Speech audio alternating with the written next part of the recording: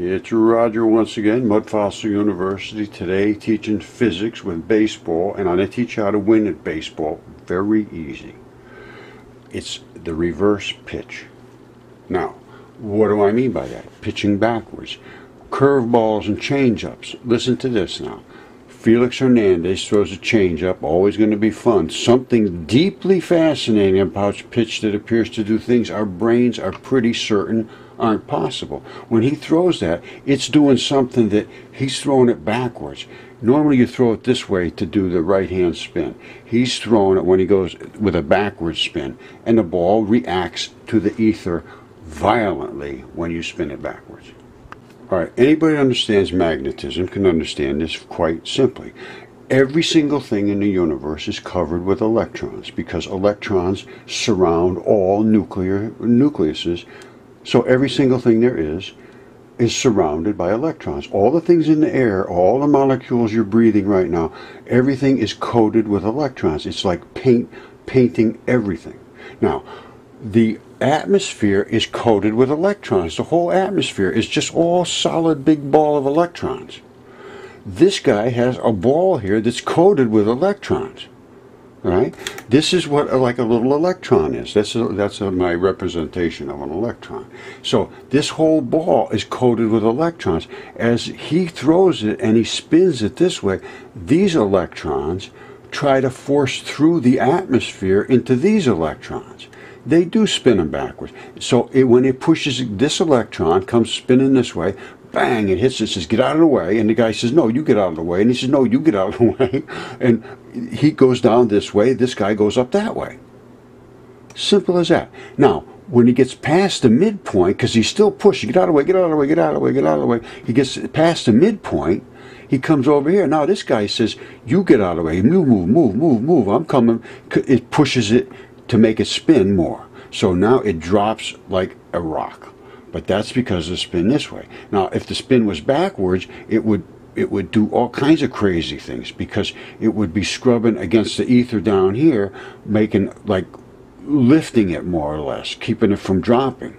And it would probably start to turn against itself due to the axis of the Earth. A reverse spin is a devastating thing, just as Venus is reverse spin, and that I understand too, based on the right-hand rule. Everything is based on the right-hand rule. So just because you can win at baseball, you still should understand the right-hand rule. Watch this guy. Boop. This guy's saying, what the hell is going on? He's using a reverse spin. You watch him. They all use that reverse. Watch this guy. The ball ends up behind the guy. The catcher catches it behind the guy's leg. That thing's spinning like, and that is, again, he's spinning it backwards. Alright, now you get down to true lefties. Listen to this, what it says.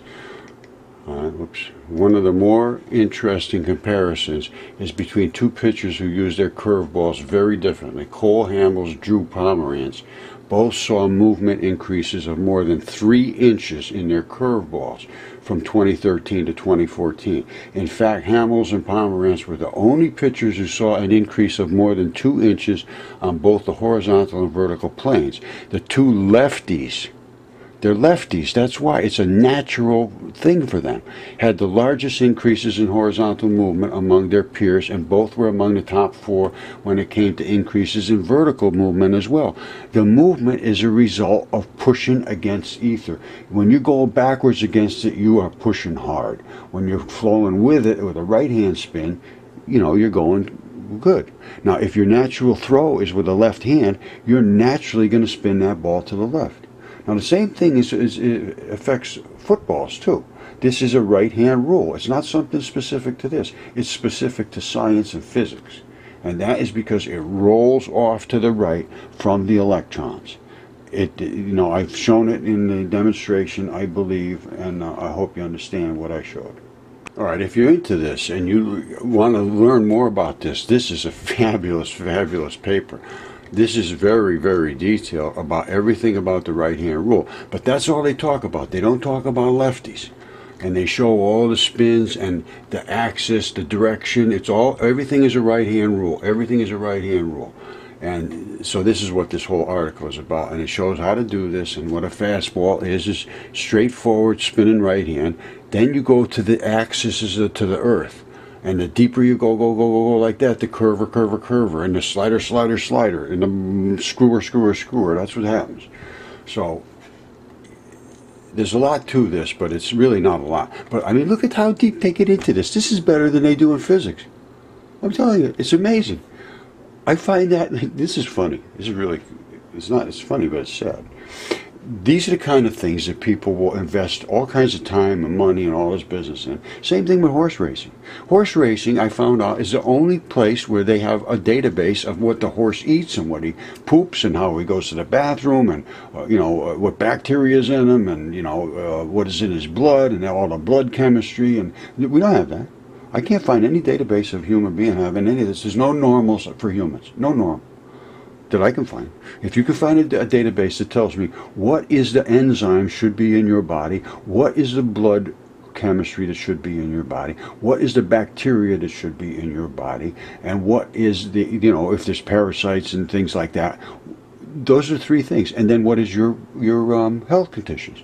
Then we'd know. But you got to have something like this to do all that work, baseball or horse racing or something. But anyway, it comes down here. It's really, really interesting as hell. And there's speed and the spin rate and the direction and the volume and a bit boom and all these kind of things. Very, very, very amazing. The duration of flight, the drop, the gravity, the spin, the drop due to gravity. This is more than they do about any of the other research. I mean, CERN could learn a lot from this. They just smashing things together with a big hammer.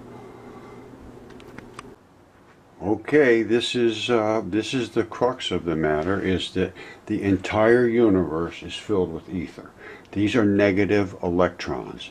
Everything that you know of is coated with electrons. There is not a single thing on the face of this planet that is not surrounded by electrons. Every atom has orbits of electrons surrounding the nucleus. Every surface is coated with electrons. Every molecule of air is coated with electrons. The air itself is loaded with electrons. As you walk through it, you collect them. They are free-floating ether electrons. You collect them as static occasionally when it's dry, and they will collect on you because you have moisture for them to go to, and then when you touch anything that's grounded, they will jump from you to that better place and make a spark from you. Those are electrons. Now, let's talk about the right-hand rule. Now that you understand about the electrons are everywhere, and the ether is electrons, electrons are in everything. The electrons are ubiquitous. They're every single thing everywhere, and electrons literally are light. They are the particles that are leaving the sun, spinning towards Earth in the darkness of space. They are dark matter and dark energy. They're still there. When they come to Earth, they collide. That's what's going on. Now, some objects are magnetic and they have strong fields. Some objects are not very, very magnetic. They don't have strong clouds of electrons surrounding them. So, what would happen if you had a magnetic baseball? A magnetic ball will create more reaction. This thing is coated with negative. You see those little green spots all around it? Everything you have, and there is also green spots all over here too, because everything there is coated with electrons. So that thing is just a ball coated with electrons. Now, if you spin that ball in the air, it is going to push against anything that has electrons, and everything has electrons. So all the air that it's pushing through, these electrons on this surface are pushing up against these electrons, which is just floating here saying, I'm just hanging out here. I'm just doing nothing but laying around here. Well, this guy says, well, I'm coming through, get out of the way. And the guy said, well, I really don't feel like getting out of the way. Why don't you get out of the way? And they fight each other, and this guy pushes the ball that way, this guy pushes the ether that way, and you end up with a shock wave as it comes through. Now, it's still pushing the ether, pushing the ether, pushing the ether, pushing the ether, pushing the ether, pushing the ether, and then all of a sudden you hit this point, and now the ether pushes it. Because now your negative is here going against negatives here. So instead of pushing against it and trying to fight it in both directions, coming this way and the negative pushing back, now it's going this way, so it's flowing with the negative. That is the natural intention of the right hand rule. Now, if you spin that ball backwards, you're going to have all kinds of things happen, extreme interactions. Now, why do I talk about this? Well, you could make that thing, if you put more magnetism on that ball, it's going to react differently. I mean, you could have a magnetic ball gate here. I mean, same thing, baseballs, footballs, any kind of ball. They all spin, and even bullets. They all spin to the right. That is just a natural intention. And then you have the axis of the Earth. So you can spin it this way on this axis. Or you can spin it this way on this axis, or backwards on that axis. And when it does, it fights the ether, or it goes with the ether, or however. And sometimes it's sideways, this way, that way. There's all kinds of things. And those are sliders and curves and screwballs and fastballs and, you know, sinkers and, you know, all these different things are reactions to electrons fighting other electrons. Now, what does that tell you? Cars, airplanes, all of that stuff has to push through the ether, same thing. So if you have strong negatives all over the front of your airplane wing, maybe that's not the best thing. Maybe if you had a positive surface facing forward, maybe that would let the electrons flow easier by you. I don't know. But these are the things that they're not taking into account because they can't talk about ether because they've poo-pooed ether. Now they're trying to say, oh, we thought maybe we think we figured out a fifth dimension to everything, a whole new thing. Well, they've known about this since Plato or even before that. So they just tried to drop it. Now they're trying to say they discovered it. It's nothing but ether, and everything in the universe is completely saturated with ether. It is the particles that are thrown off of the sun, and they are electrons. They have a mass, and they only show that mass when they collide with something that has a nucleus, so that it has the positiveness to pull that electron in to cause a collision. That's what it's all about. Okay, I'm starting a new channel, and it's going to be called Mudfossil University Classroom.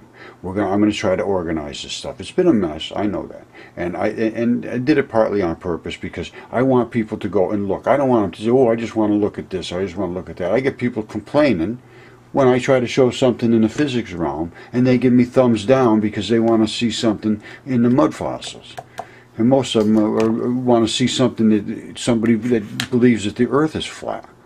And I'm not going to ever believe that, and I'm never going to discuss that ever. I don't want anybody fighting me about my research because I won't say the Earth is flat.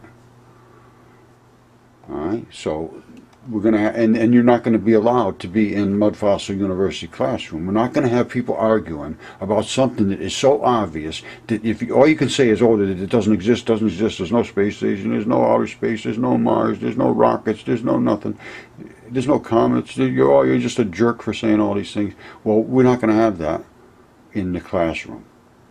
All right, and I'm the authority there, so thumb me down, doesn't matter.